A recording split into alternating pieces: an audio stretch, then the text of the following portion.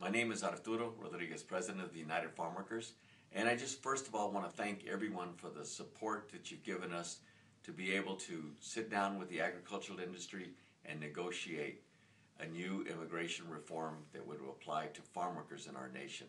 There's about 1 million farm workers and their families that will benefit by gaining legal status here in the United States and continuing to work in agriculture to ensure the food supply for America and to ensure that our ag industry maintains its viability.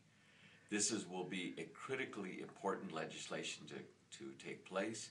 We need your continued support so we can ensure that our agricultural industry continues, that our products that we consume every day, our fruits and vegetables, are grown here in the United States, and that consumers can get the best food possible for your families.